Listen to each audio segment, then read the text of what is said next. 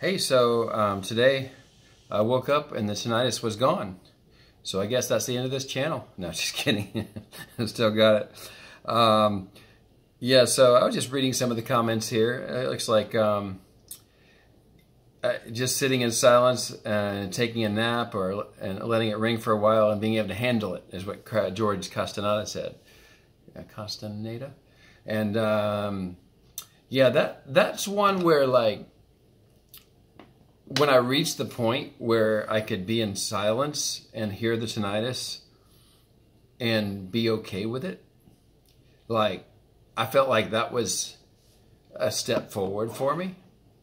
I don't really like doing it. If I can have a sound in the background, it's sort of better, you know, for me. But just the idea, like, meditating on the tinnitus and being in a silent place and hearing it. I remember I was watching some guy who's supposed to be a great tinnitus guru, and he had this special meditation where you sit there and you relax and you breathe, and I was like, oh, I hate this. This is terrible. Why would anyone want to meditate on tinnitus? I mean, this is totally awful. What are you doing, dude? You're not helping me at all. So you get my point. Hopefully you get my sense of humor. But what is it? Why would you want to meditate on tinnitus? You know, I don't think you want to meditate on it so you can be in a silent room more often, or so you can just always be in silence and always hear the tinnitus. Because I don't know anyone who quite makes it completely go away like that. But the idea of sitting and listening to it and then being able to have pleasant thoughts about it, that's the catch. If you can do that, then that's pretty cool. Then you can maybe lay down and take a nap and listen to it and not even worry about it, even in silence. Not that you want to do that, but I kind of feel like you don't want to try to meditate on tinnitus and sit there and, you know, close your eyes and breathe and, you know, maybe focus on some other thing and see if you can get your mind off of it. That's okay. I think that's actually a powerful thing to do. So let's talk about that for just a moment. When you meditate, you can find a position where I would suggest having a good posture. Why have a good posture? Well, it's good for you, for one. And secondly, it's something to focus on besides your tinnitus. So you sit there and you have a nice, good posture. And then you can do things like think about different things that take your focus onto something. For example, I'm going to close my eyes. And I feel my eyelids. I'm just very aware of them, how they feel having been closed, the feeling of my eyelids. And then I also notice, I can feel my feet on the ground. I've placed my feet flat on the ground. I can feel how they're touching the ground, each toe, 1, 2, 3, 4, 5, and you know, on each foot, and even the middle of the foot and the heel touching the ground. I can feel my clothes on my body. I feel like my shirt on my shoulders. Do you see what I'm doing here, though?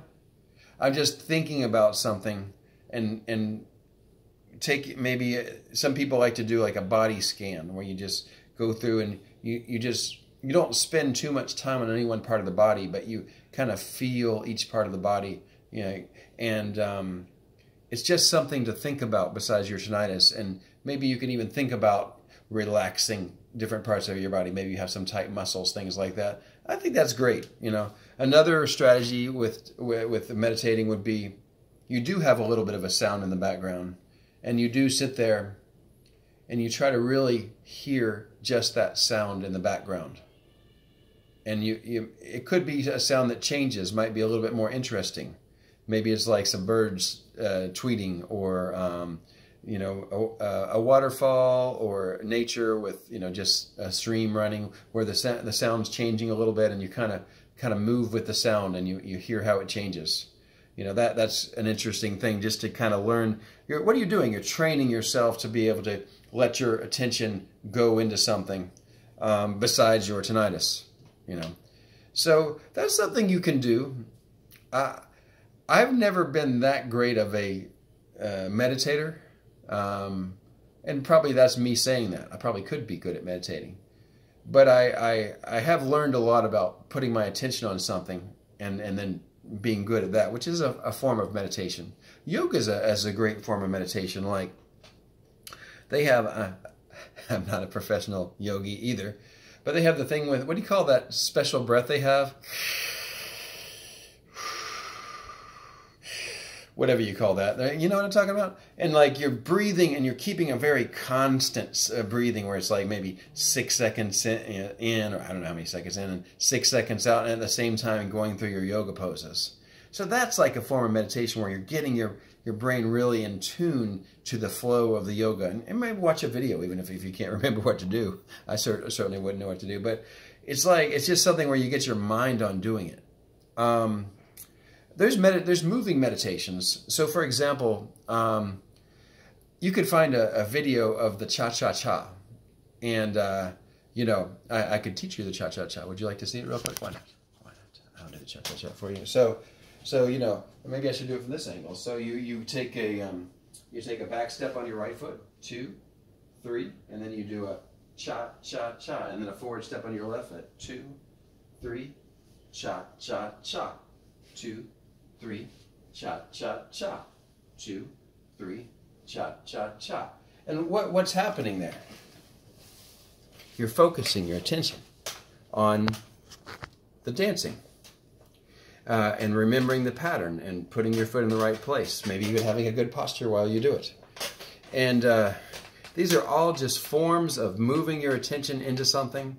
And this is what you may lack sometimes when you are you know, experiencing tinnitus, thinking about it a lot.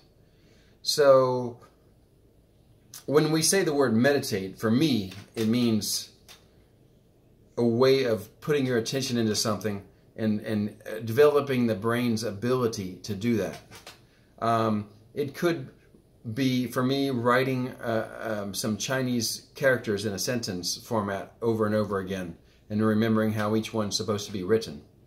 And I get into the process of writing each character, so I remember, you know, how to write it and not forget the sentence, or, you know, write each character the correct way, you know, with the right pattern. So that's kind of something interesting. Like, I'll show you, you know, I think I could do it from this angle. So like, if I want to write some Chinese here, I think I can I get the angle right? Mm-hmm. Yeah. So this is maybe like, 我 喜 欢 你. You can kind of see it. But, you know, I like you, is what I said. But, you know, like, that's just a form of getting your brain onto something. So I love languages for that reason. You know, writing sentences, saying sentences, memorizing songs and learning how to sing them, and then focusing on the tones as you do it. So there's like an ever increasing development of something that you do. If it's the dance step, first you learn the step, and then you learn some of the techniques to make it a good step, and then you work on your posture and your expression. In the writing, it's, you know, a similar thing. You learn how to write some of the characters, then you put them into a sentence, and then you write them neater, and you know, things like that. And then you start to express yourself in that other language and through writing. And singing, you know, you learn you first learn the words, and then you learn the notes, and then there's increases in loudness and softness and emotional expression and when to breathe. See, all these things are going on at the same time, and your brain is really powerful. It can do that, but it takes like a layering of things before you can sing the song very well, or you can dance the dance very well, or you can write in the language, you know. So think about that as sort of a form of meditation. In yoga, I guess you could do better stretches. I'm pretty flexible, I guess, but not like some of the yoga people that can do, you know, all kinds of stuff. But you see that ever-increasing layers of development of your mind and its ability to send signals through your body to create the result that you want can take some development over time. So you can, in a sense, decide you're going to meditate on something, whether that be in silence or on a sound or on the feeling your body, or I think the feeling the body and meditating on the sound and in your breath and things like that are on the very basic level, the root level of learning to get your attention, you know, into something and let your brain go into that.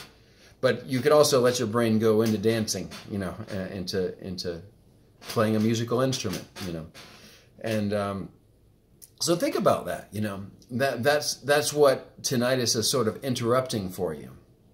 So you've got to reset that, and you're going to have to learn to bring your attention into that thing that you want to do and develop it and put layers in it. And then your brain starts to make the connections and create the muscle memory, the thoughts of the techniques that you need while you're doing it. So you start to live inside that thing where you're thriving in that dance or in that whatever you're doing, playing that instrument. So think about how you can develop some things like that where you really get your attention into it. And do that every day. I told you, I think I said before, I drew a lot when I had tinnitus and some other problems too. And I got to be pretty good at drawing. I kind of quit now. And I don't miss it too much, but I could do it again if I wanted to. There's just some other things I'd rather do. But drawing's another one, you know. And you can buy the supplies that you need to draw well, you know. And then maybe if you go ahead and make that investment today, you'll commit to drawing better, you know. So that's what I think of as meditation and how it could improve the situation you have with tinnitus, you know. I say you know too much. I'm trying not to do that so much, you know. So meditating on tinnitus, that's my topic today. I hope that this sort of gives you some good information that will help you move your thoughts in the right direction. And okay, that's all for today. I'll see you later. Bye-bye.